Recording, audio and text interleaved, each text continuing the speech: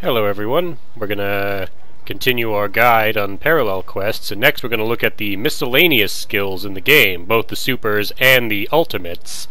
And that includes the unique dual ultimate that falls into the miscellaneous category. So yeah, let's begin. Alright, the first few are some defensive moves. There's Super After Image. I'll show off how it works. You can teleport around, and you actually use it to get behind your opponent. I can see here, I can keep dashing around until I pass him. You can use it in place of a vanish, and it will put you behind them just the same way. And it comes out faster if you use it that way. Show off another one. Here's Super Guard. This will drain your ki to use it, but it will render you invulnerable to all forms of damage. They can't even grab you out of it. The other defensive ability I'll show off is Backflip. You'll turn to face the opponent usually, and even if you don't, you'll do a backflip that can be used to avoid attacks. You can also input the input again to do a longer backflip. Here you see I just dodged his grab by doing a backflip. Got away from his back hit using it. Behind him with Super After Image. And again, Super After Image only costs a single ki bar as opposed to 2 stamina. So if you can use it as an alternative to vanishing, which costs 200 stamina to vanish. This one's useful if you need healing, is Energy Zone. You use it on a knockdown or whatever, and when you cast it, your character will heal their health. If you have allies, they'll also be healed by it. But I'll show off another skill that's also really good for healing in this part. Yeah, I'll show it off. This one's the dual ultimate that gives you the best healing. You use it, and then if your partner gets it before it's interrupted. Now watch my health and watch Sugar's health. Duel the Savior Has Come will heal you and your partner at the same time. Probably the best healing skill in the game. The only drawback to it is you do have to have a partner to use it. Seems like my skills aren't what they used to be. This time I used an After Image. This one's kind of like the Super After Image. This isn't good. Except you have to use it to defend against an attack. You'll strike this pose for a moment, but when you do it, if an enemy hits you, whether it's with an attack or a ki blast, you'll disappear and then you can move around. And you can move to any position you want and counterattack. I'm not going down. Show off another useful ability is Solar Flare. When the enemy's in front of you or does a vanish, you can use Solar Flare to stun them and put them in another combo.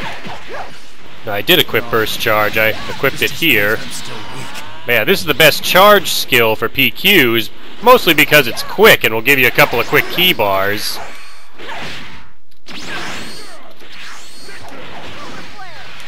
You can see I stopped Piccolo with the Solar Flare there. I use another one to get Tien off me. There's a couple other pretty useful support moves you can use in the miscellaneous tree. I'll show off one of them real quick. If you do a knockback hit and then do Audacious Laugh, you'll put the slowing debuff on your opponent. It can help with a few of the more trickier enemies. Like, it'll make their movement slower. Their bursts and stuff and will still be the same speed, but it can make them a little easier to outmaneuver. With the Earth is in Your Hands Super Soul, you can use Hero's Flute, which is a miscellaneous super, and it will protect you with this barrier. At the same time, it will heal your allies, albeit rather slowly. And then another direct way of healing your allies is Present for You. It's a little hard to get them with it sometimes in the thick of the heavy fighting, but if an ally is sitting still, you can usually get him with that. And that little healing will come out of the present, though sometimes Jack-in-the-Box will pop out of the present instead, and that will harm both your allies and your opponents. The other drawback of this move, though, is that you can easily accidentally heal your opponents with it. There's one other miscellaneous move that is also pretty good, and I'd recommend for PQs, but it is exclusive to Majins and to the purification form of Majins. It's called Quick Sleep. Now, outside of purification, you'll only recover health, but with Quick Sleep in purification form, you recover health, ki, and stamina, so it becomes a lot more powerful that way. I'll talk more about the Awoken skills in a future video. We'll talk about each of them as well as how they work. Since this video is kind of short, given the lack of miscellaneous moves to use, I'll throw power-ups into the mix as well. We'll talk about some of the better power-ups. I believe this one, Fighting Pose H, will reduce the amount of damage you take. Is Fighting Pose K. And you'll see I have super armor with Fighting Pose K. The opponent will have a harder time knocking you away. They can still grab you and certain skills will still work on you, but the armor will protect you from most attacks that the CPU might try to perform. It's quick to pull off, and you can extend it with some skills like, what's it called? Like Lovely Cyclone can extend the effect of Fighting Pose K. Fighting Pose F is similar. You can see it's, instead of damaging my health, it's damaging my stamina whenever I take a hit. They can't grab you in this state either, though they can break your stamina fairly easily if they manage to land a hit on you. Like if they use a burst dash that goes behind you or anything, it's kind of like being in a permanent I'm firing an ultimate state, so any attacks that would not damage you or affect you in an ultimate state, like grabs and such, will not affect you while you're under the effects of Fighting Pose F. You just gotta watch out for when they do this, because they'll break your stamina immediately, and then you'll be in trouble. I mean, obviously this is just the training partner, and this is the hardest they get to fight, so, yeah. But you saw how I lost my stamina to the burst dash. The best way to do it is to use that little vanish move to try to avoid getting hit. Because if they hit you with a move, it'll break your stamina instantly. But as you can see, I can't be grabbed. Punching me won't stop me from doing it. It's kind of like an advanced super armor of sorts. Look at a few more power-ups next. The first one will be Fighting Sun. It's quick to go off, and you can't use any skills while under its effect, but all your stats are increased. Your basic strikes will do more damage, you'll get more ki back when you land hits, you're faster, and you take less damage. Next is Fruit of the Tree of Might. If you keep hitting the button, you'll do this teleport punch after you eat the fruit, and it will also give you a boost to your damage. Alright, for this demonstration, I'll just do the heavy kick combo. You'll see it did 3,772 damage. Next, I'll eat the Fruit of the Tree of Might.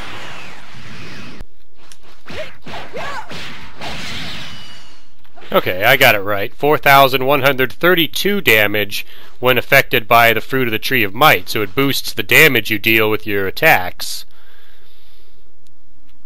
It also lasts quite a bit. This might even be a good way to extend other boosts like meditation and such, because eating the fruit, you can't be knocked out of it unless they use a burst dash. I'll demonstrate that real quick. I'm going to have Blaze attack me. We'll go normal. You can see she's now fighting me. I'll use the Fruit of the Tree of Might. You'll see you have armor while using it, and then you can also do the teleport punch to stun them and set them up for a combo. And the Fruit of the Tree of Might does last for quite a bit, so if you wanted to, you can use this as a power-up extension, similar to the way Lovely Cyclone does. Okay, we'll go on to the next one, which is Do or Die. Do or Die gives you a boost to your defense. I'm going to go ahead and let her hit me, but you'll see it actually makes you take less damage. So that combo with Blaze, who has a 125 in basic strikes, should have knocked me out of green health, and it didn't. Alright, the next power-up we'll talk about is Divinity Unleashed. You can see I can use Fighting Sun for free as well. So, Divinity Unleashed,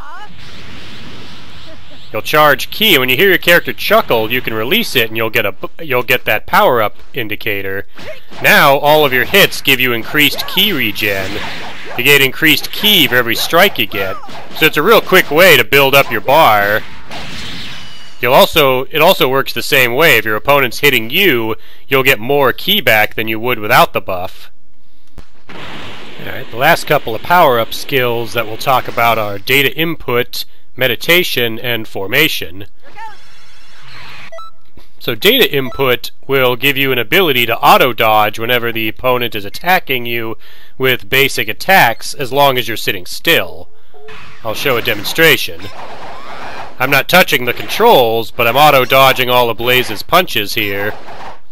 This will also auto-dodge any burst dash attack, but not any grabs, and not any ki blasts, like basic ki blasts. It also won't block any. It also won't dodge any supers or ultimates. But as I mentioned before, you can extend it. I'm going to extend it using the Fruit of the Tree of Might. I'll land that hit, then I'll let Blaze attack me, and I still keep the effect of the auto dodge. And it'll last longer because Fruit of the Tree of Might has a longer duration. After auto dodging, you can attack your opponent once they're vulnerable.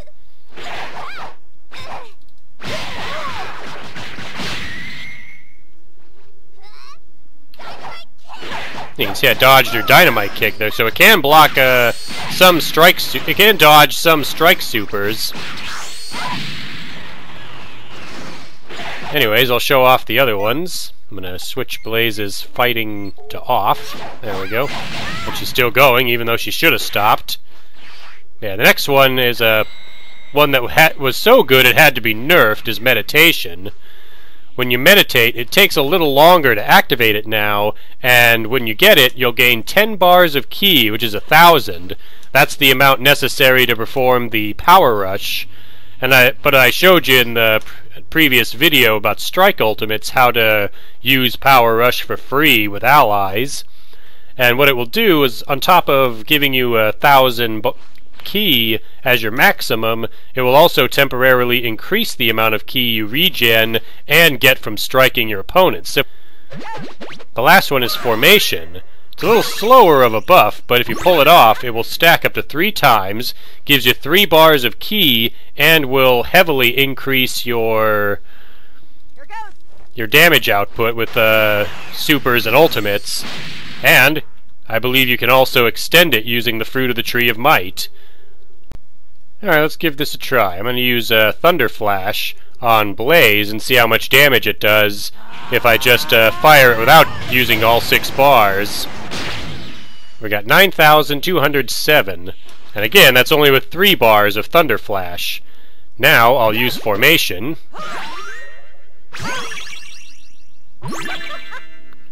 And then we'll use Thunder Flash again. Again, only 3 bars. It did 11,508 damage, so it's a pretty significant boost. Now, to extend Formation, I'll use the Fruit of the Tree of Might, and then we'll do it again. 11,508. But it also gives me the normal damage boost of the Fruit of the Tree of Might. So yeah, most people like to use Lovely Cyclone or Meditation to boost the extension time on power-up skills, but if you ask me, the best one for that is Fruit of the Tree of Might. You get armored up, you can attack the enemy after you powering up, and it will maintain all your other buffs. With this kind of power, I want to see what kind of damage I could do with all 6 bars of Thunder Flash, so let's give it a try.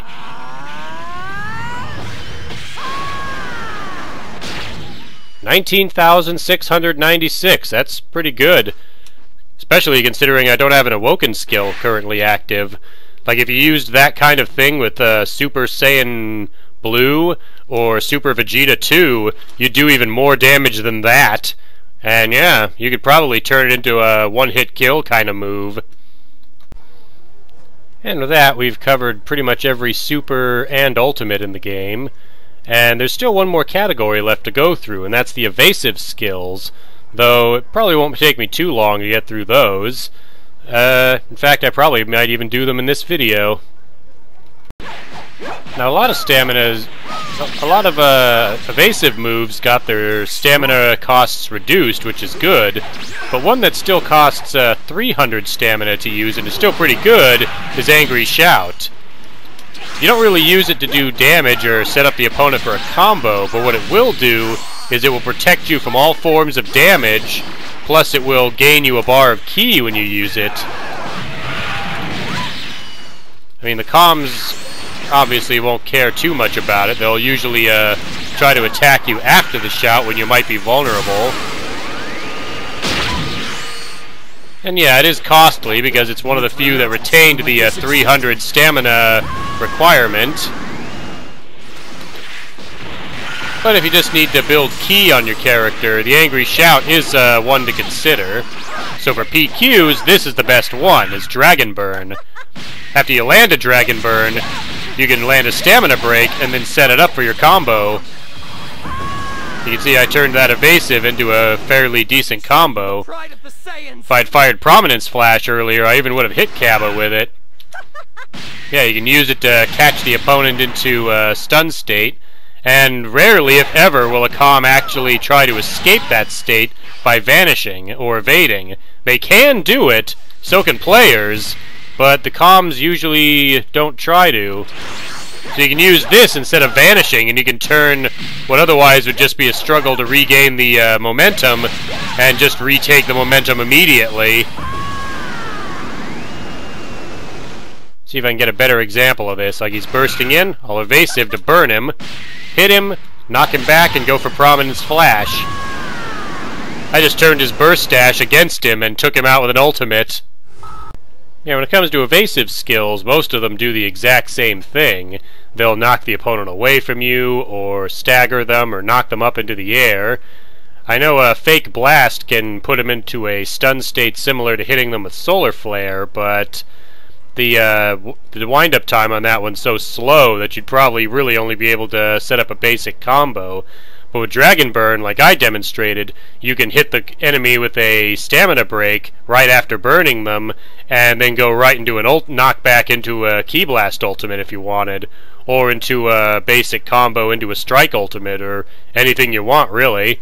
So, yeah, that'll cover all of the miscellaneous skills, power-ups, and evasives in Dragon Ball Xenoverse 2, and how to best use them against the Parallel Quest opponents. I think in the next part we'll take a look at some Super Souls, as well as which ones would be the best ones to bring, and how to best utilize them. Plus we'll talk about the AI and their behavior in Parallel Quests, and how you can turn it against them to your advantage. So, thank you again for watching this, and I'll see you for the next video.